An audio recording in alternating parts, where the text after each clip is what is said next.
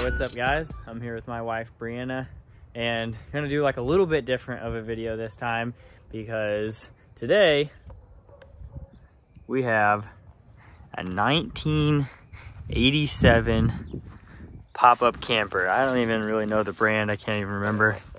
Sunlight is I guess the model or whatever, but anyway, here she is. I'll kind of do a quick walk around. She's a little rough right now, but kind of the whole reason we're making this video is kind of a before and after, because we have some pretty good plans for this thing, and once it's done I think it's going to be pretty cool. But I'll give you guys a tour of the inside. Actually, I'll let Brianna give us a tour of the inside. Right, here's our first bed. All right. Here's our table. All right. There are cushions. We're reupholstering those. We're going to keep this table here.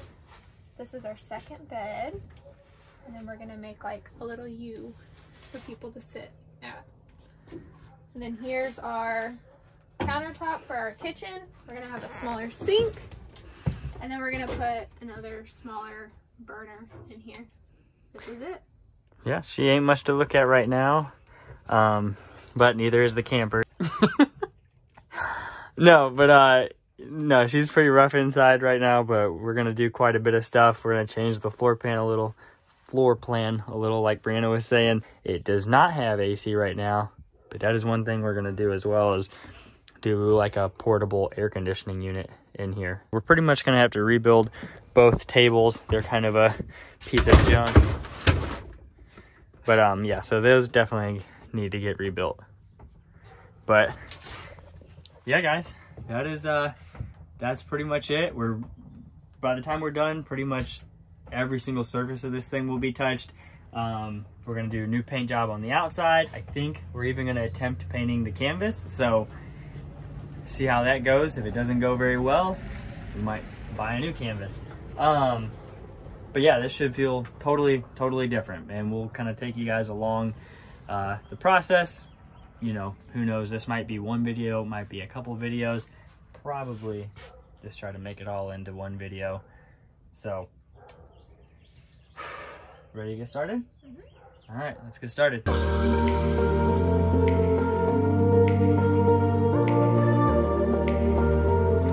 All right, the sink cabinet and kind of heater area, that's all removed. I piled it neatly out the door. We just put the pop up in the garage.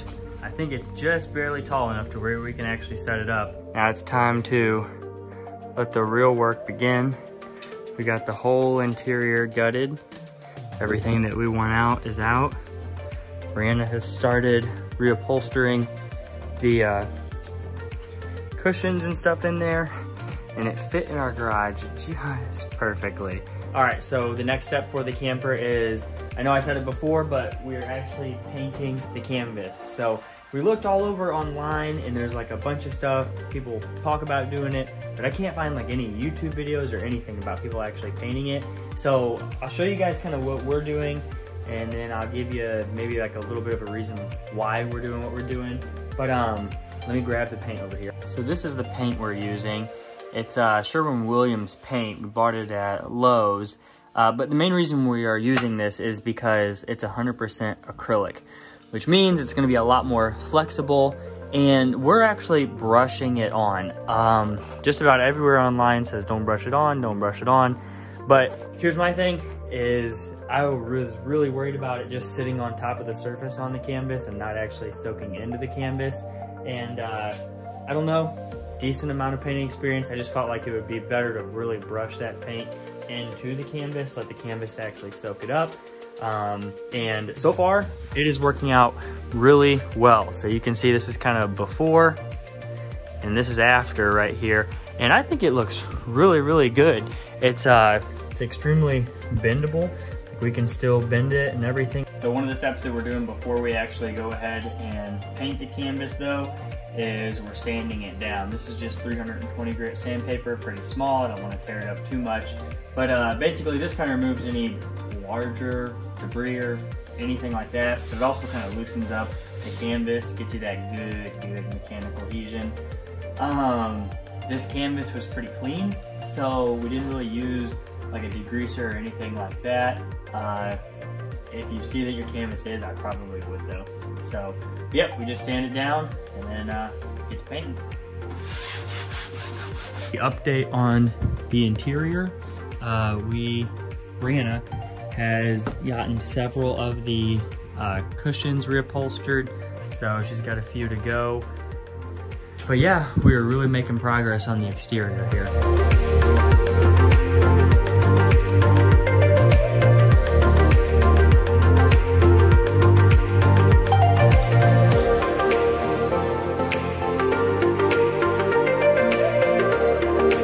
You ready to paint?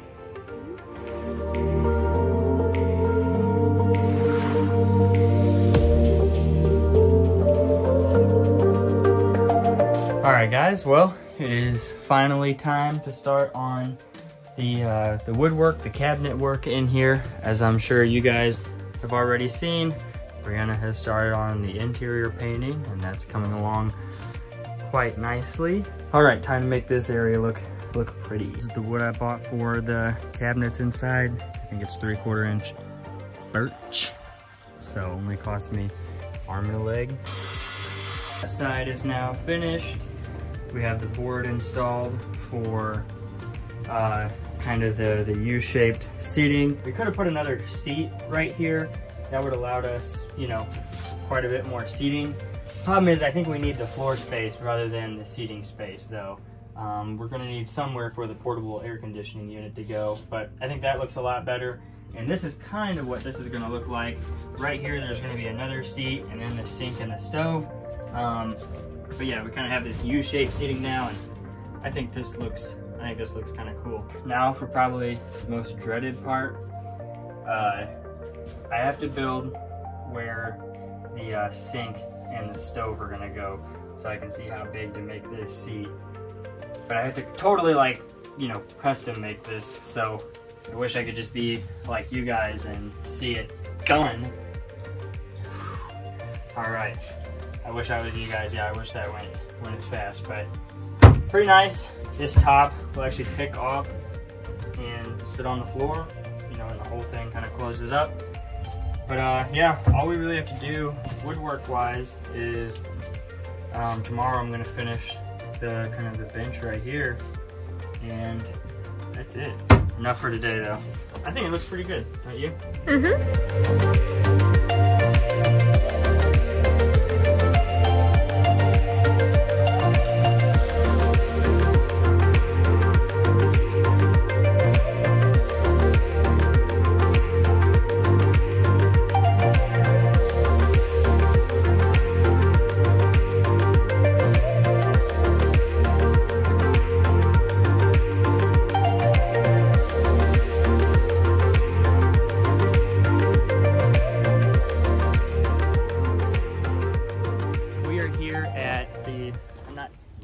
So sure lovely, but the Hideaway RV Park in Arkansas. Today is the day. You guys have been seeing the camper inside in a garage, or at least the before. We are finally done with it. I'll walk you guys through the outside and then Brianna can walk you guys through the inside, but we'll pretty much start off with all the canvas was painted using like an acrylic paint so it won't break or anything, won't crack. Outside was painted, all of the frame was painted, 2 new tanks up underneath of there.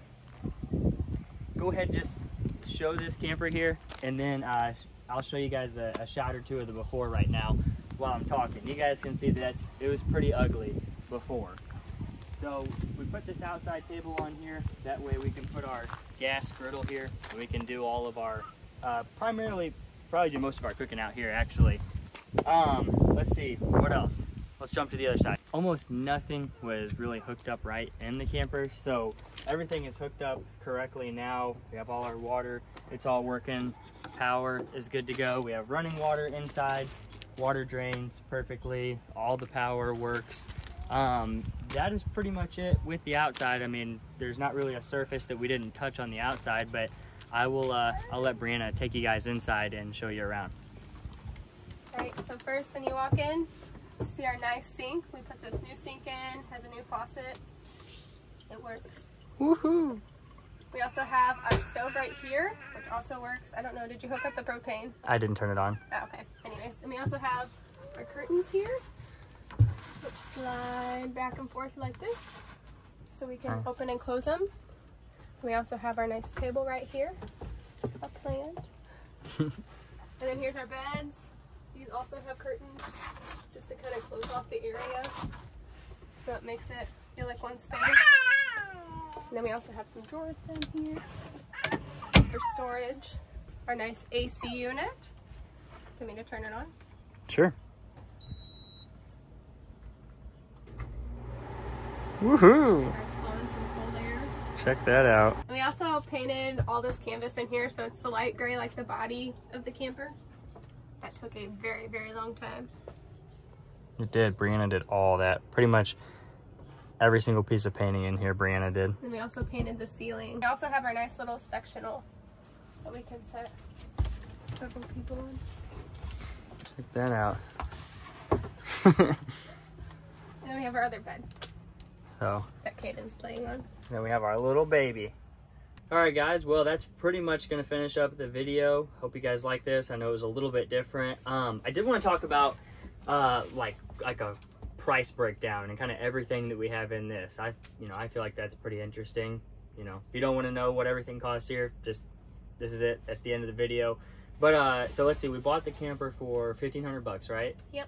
Okay, we bought it for $1,500. The air conditioning unit was $300, $320, something like that. I think $320 off of Amazon. We already had the fridge.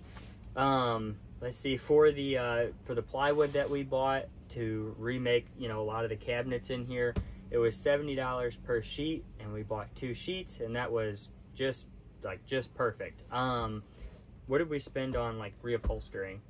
Oh, we probably had maybe like 6 or 7 yards, so maybe like $60-$70. So like $60-$70 for Plus the $35 for, we bought a mattress topper to create new cushions. So we probably have about $100 in reupholstering the cushions. I don't really know if that's good or if that's bad. I don't think you could buy new cushions for $100. I don't think you can. Let's see. What else? The paint, we spent Got maybe 2 gallons of the light gray. like maybe like $100 in paint. 150. So like maybe like $150 in paint. That was probably the most you know, bang for our buck that we got. Most transformation. Put a light in. That was like $25. Oh, the sink. So that sink being such a special size actually ended up being a little bit more expensive than kind of what we wanted to pay, but we were willing. So it ended up being, what was that, like $90, I think? Yeah. $90 for the sink, like $35-$40 or something for the faucet, and then we paid right at like $100 and $110 or something for that stainless cooktop. So and I think that is probably about it. I think that's it, yeah. We're figuring we probably have a little over 2,000, probably more like $2,500 in this thing.